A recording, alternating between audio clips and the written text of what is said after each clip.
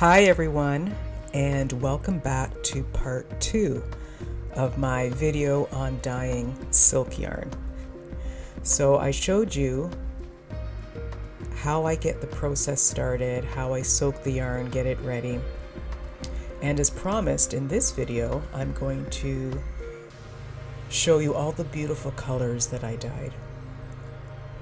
So you're going to see that for the rest of this video, and I thought, if you don't mind me talking on top of that, that I would share a little bit about why I started this channel. Why do I make YouTube videos? In my last video, I talked about how I got my start dyeing yarn, and it seemed that you really appreciated hearing a little bit about my background. So I thought this would be a good opportunity to talk a bit about why I started making YouTube videos. So, in a nutshell, the main reason is I needed a way to advertise my business. When I started dyeing yarn 4 years ago, I had absolutely no idea how to go about, number one, running a business, and number two, getting my name out there so that people knew about my yarn or knew where to find me. And that is still something that I'm struggling with today. In fact, I think that most people who are in business for themselves, one of the main things that they struggle with is, how do you get people to find you? It's a big world out there, and there's many businesses that are competing for everyone's attention. So how do you stand out, or how do you get your brand known? So I was new to everything. I was new to all kinds of social media like Instagram, Facebook. You know, I'm still learning these things today. But basically, I had to learn everything quickly and try to make it work. So I'm not a very outgoing person. I like to stick to myself. So putting myself out there, especially doing videos and talking in front of an audience and sharing a bit of my life, that was something that I found very difficult to do. And I didn't really want to do it. So it was my husband who encouraged me to give it a try. He said, this is the way that things are going. If you want your business to get known, that's just part of how things work today, is through social media. So he said, why don't you just give it a try? He said, you might be surprised. He goes, you have a lot of things to share with people. He says, instead of viewing it as just exposing yourself to strangers, he said, why don't you provide something valuable that they can benefit from? And at the same time, they will get to know you and they will get to know your business. And that in turn will hopefully attract people to eventually check out the website and purchase from you. But in the meantime, give something of value that people will appreciate. And before I continue, let me just apologize about my dog. You will probably hear him chime in from time to time. He likes to make his presence known. So where was I? We were talking about why I decided to start making YouTube videos. So yeah, advertise my business, but also give something of value. And I think that that's something that I've stayed true to. At the beginning, I found making videos so difficult. As I mentioned, I'm not an outgoing person, so it just went against my nature to do these videos. I found them uncomfortable to make. I didn't feel confident talking in front of an audience, even though I don't literally have people in front of me, still with the camera in front and expressing myself and demonstrating things, I just felt stiff and scared to do it. It just didn't come natural to me. As time has gone on though, I have found it a little bit easier. I'm getting more relaxed, and hopefully that's showing in my videos, especially too because now I'm more excited about making these videos, especially when I get your feedback. I get so many comments on how my videos, especially on dyeing yarn, have helped you or given you the confidence to give yarn dyeing a try, or to improve skills and build on skills that you already had. When I read those types of comments, it just makes me want to make videos. So I just wanted to say how much I appreciate getting your positive feedback on that. It just encourages me to keep making these videos. And my YouTube channel has now become another creative outlet for me. I'm surprised, but I actually enjoy the process of making videos. From storyboarding, so I'll actually write down my ideas, write down the film clips that I need to get. You know, I enjoy planning out my videos. I enjoy thinking of ways to make them look aesthetically pleasing. I love doing research to find out how to make my videos look better and be more entertaining, and again be informative and give value back to my viewers. So now, instead of feeling dread when I have to make a video, I actually look forward to it because I view it as another art form.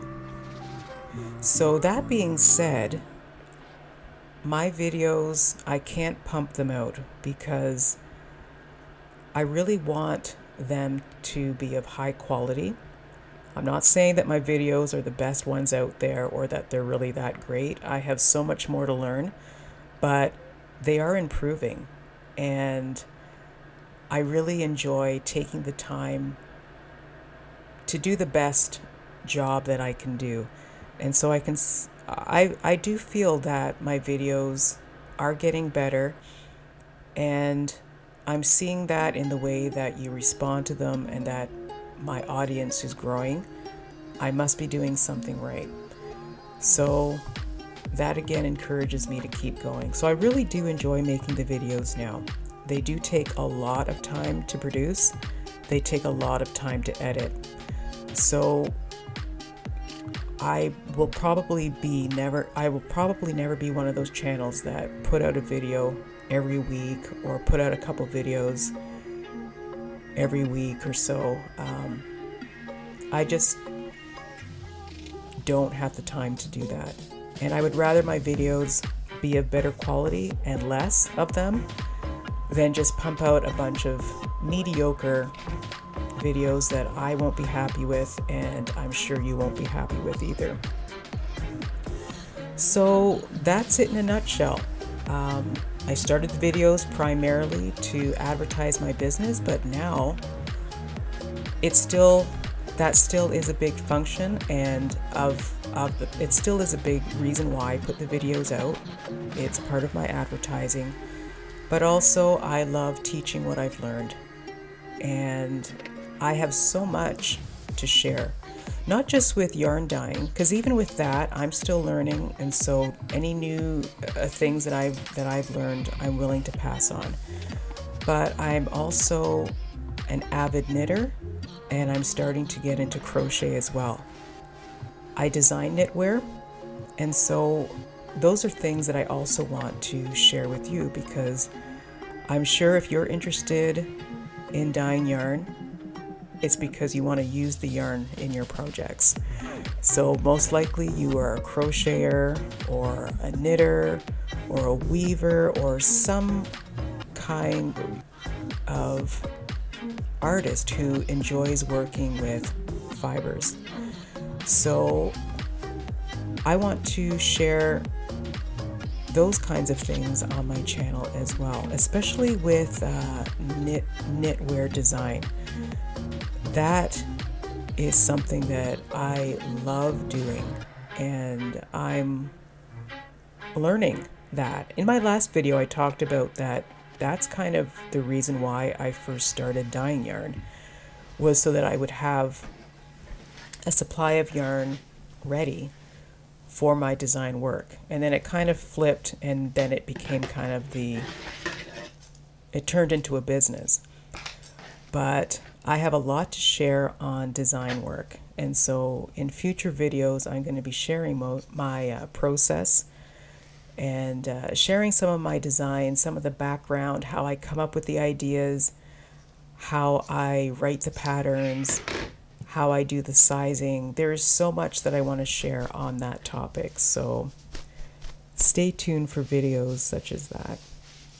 So that being said, my YouTube channel is the primary source for any questions that you have on yarn dyeing or design work, things like that. My website, my emails, my Instagram, those are not the platforms that I have set aside for questions such as that. Those are specifically just for my business. So any business related inquiries as far as purchasing my yarn, those are what those platforms are for. YouTube, though, any questions that you have, you can leave them in the comments for my videos, and I do try to get back to all of the questions or comments that are left on my channel. Sometimes it takes me a while, but I do read them all and I do respond. And if I don't respond, chances are it's going to, if the questions are relevant, they will end up in a video and be answered that way.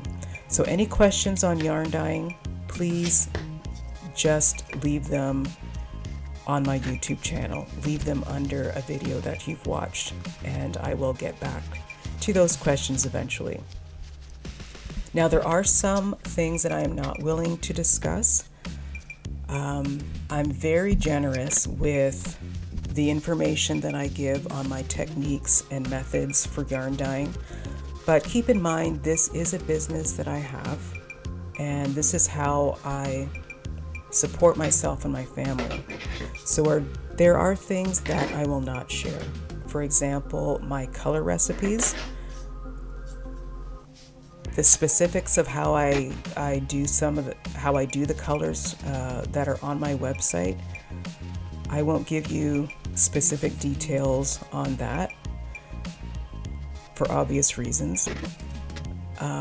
As well, some of the supplies that I have, for example, where I purchase the yarn that I feature on my website, those sources I keep confidential as well. Again, because this is my business, it's my source of income. So those are things that I don't share. So that's it. The silk is done. It turned out so beautiful. All of the colors, I'm so happy with how they turned out. I haven't dyed silk in 100% silk in quite a while. It was a real treat to do this again. Like I've mentioned before, silk is my favorite fiber to dye. I love working with it. I love how it takes the color. Like, look at this. Look at how saturated and beautiful that is. So I thoroughly enjoyed doing this, and right now I'm going to show you all the colors that I dyed.